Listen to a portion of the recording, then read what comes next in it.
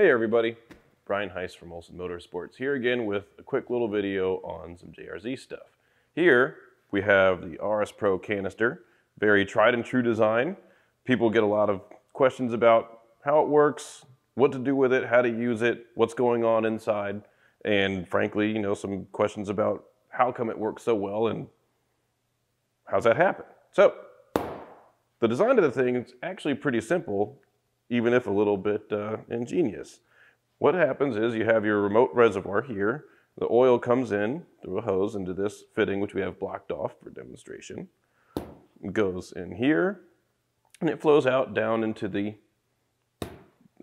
bottom of the tube here through a set of valving. The set of valving looks like this, and very simply, the oil comes in between this little steel axle here, and this little aluminum piston goes in there, and it presses against this washer valve.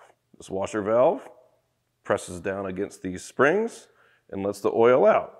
So in order for that oil to move the valve against those springs, we have to build up some pressure, relieve the preload caused by the springs, and the oil flows out.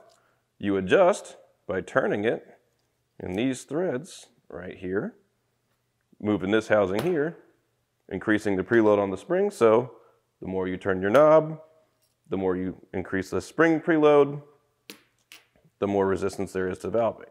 So theoretically, what will end up happening is that even at the very slightest movement, which is the intent of the design, the damper resists movement. There's instant resistance straight away, which a lot of people would consider to be a little bit too stiff and might postulate that it would feel difficult to move, feel stiff, not create a lot of grip, when in fact the opposite's quite true.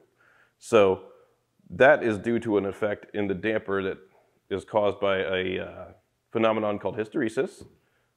People can get a little bit uncomfortable with the term, and in fact it can be detrimental to performance in some areas, but you have to know when to use it and why. In this area, it allows us to have a pretty stiff valving and a pretty responsive valving without being very rough at the higher frequencies, which is why you get a lot of great feeling out of a JRZ for chassis control, but it's still quite compliant and absorbs the actual bumps. Now, when the oil comes in, as we saw, it opens this valve, and when it goes back out, what we want to do is have a very easy path. So on the way out, it goes through these holes, opens up this little shim right here, off of there, which is only preloaded by this very light spring right here.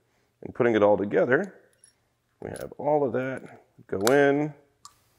We have our little retainer, and this is not the exact assembly process, but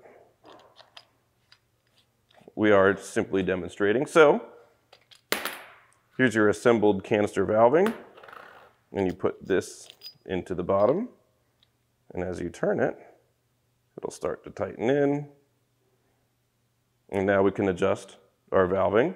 When we're done, we cinch the knob on there and attach it with that little set screw, and that is how an RS Pro canister works. Thanks for watching.